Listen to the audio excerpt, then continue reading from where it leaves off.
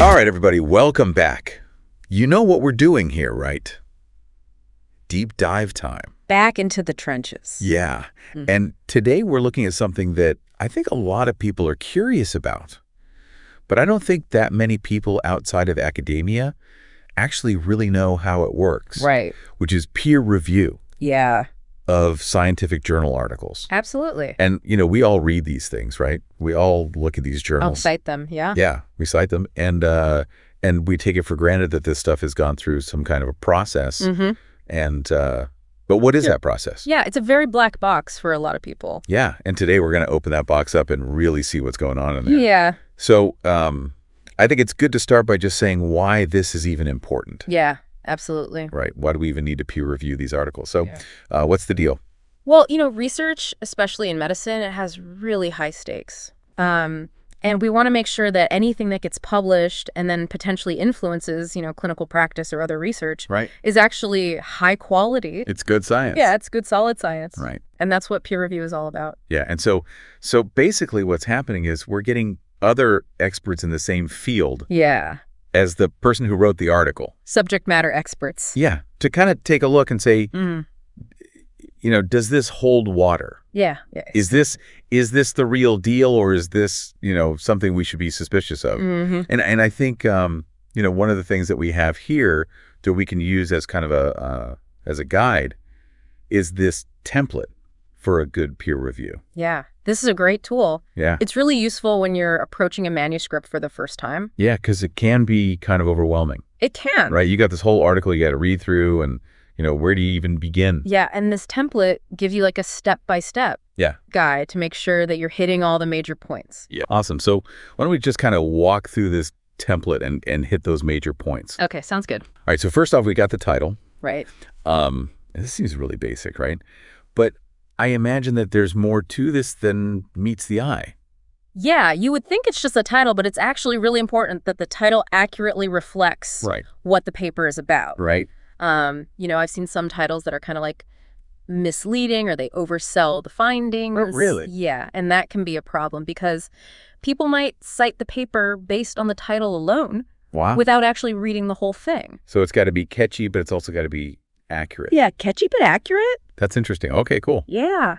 So what about, so then after the title, we've got this evaluation of the research's strengths and weaknesses. Yes. So this is where we really get into the meat of it. Yeah, this is where you really put on your critical thinking hat and really assess, you know, is this research sound? Are the findings novel? Do they add something new to the field? Right.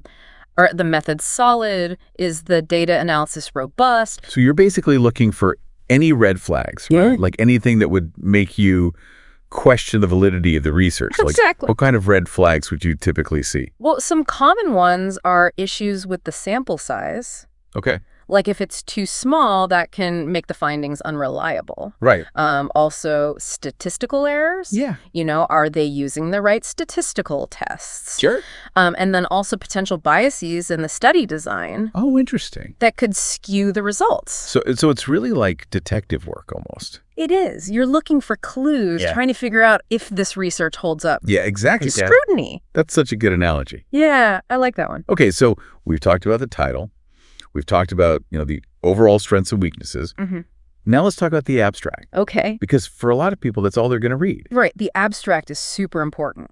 Yeah. Because like you said, a lot of people are busy. They don't have time to read the whole paper. Sure. So they rely on the abstract to get the gist of the research. Yeah. And, you know, I know as somebody who reads these journals a lot, like, if the abstract doesn't grab me, I'm probably not going to read the rest of it. Yeah, exactly. So it's got to be good. It's got to be clear. It's got to be concise. Concise, clear, and accurate. And accurate. No clickbait allowed. No clickbait. Okay, cool. Yeah.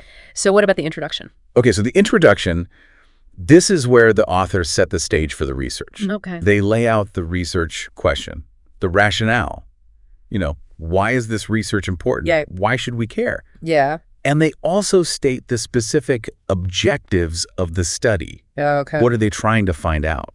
Cool. And so then that brings us to the methods section. Yes, the methods. This is where we find out exactly how they did the research, right? Exactly. This is like the recipe for the research. Okay. So it needs to be very detailed. And clear. So that somebody else could replicate the study. Exactly. Reproducibility is key. Right. If you can't replicate it, how do you know if it's valid? Exactly. And this is particularly important now because there's this whole reproducibility crisis in science. Oh, yeah, I've heard of that. Where a lot of studies can't be replicated. Wow. Which is a big problem. So a good methods section can help mitigate that risk. Okay, cool. So then once we know how they did it, we want to know what they found, right? Yeah.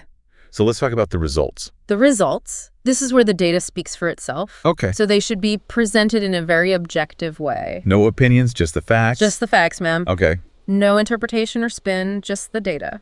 And so what kind of things would you be looking for in the results section as a reviewer? Well, first of all, I'd be making sure that the results are presented clearly and concisely. Okay. And that they're organized in a logical way. Right. I'd also be checking to make sure that they align with the methods that were used. You know, any mismatch, there would be a red flag. So like if they said they were going to do a certain type of statistical analysis. Right. And then the results don't reflect that. Exactly. That would be a problem. Okay, cool. Yeah. And then we got the discussion. The discussion.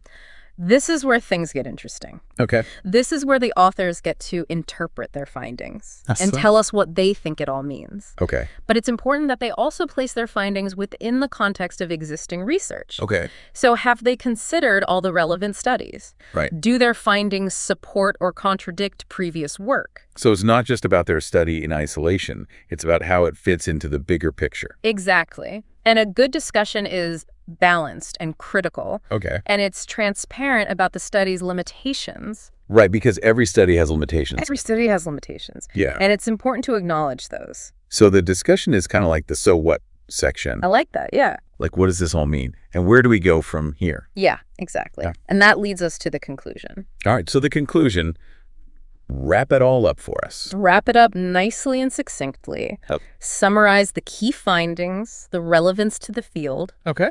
and potential avenues for future research. Awesome. Yeah. And of course, we got to have those references. The references, yes. Got to give credit where credit is due. Give credit, but also it's about transparency. Right. It allows readers to go back and verify the information. Yeah. And delve deeper into the supporting evidence. Okay. And then just lastly, we got those tables and images. Yeah. Visuals are important. Yeah, they can really help to make the data more understandable. Yeah, make it more digestible. Yeah. So they should be clear, well-labeled. Right. And organized logically. Awesome. Yeah. Well, this has been super informative. It's a complex process. It is. But, you know, I think the more we understand about peer review, the more we can appreciate the value of it, you know, and the role that it plays in ensuring the quality of medical research. Yeah, it's really important. Yeah. So the next time you're reading one of those journal articles, yeah, you know, just keep in mind that it's gone through this whole process. Yes. And, you know, maybe you'll even be inspired to become a peer reviewer yourself. Yeah, you never know. That's awesome. Well, thank you so much for joining us on this deep dive. It's been my pleasure. It's been great having you, and we'll see you next time. See you later. Bye. Bye.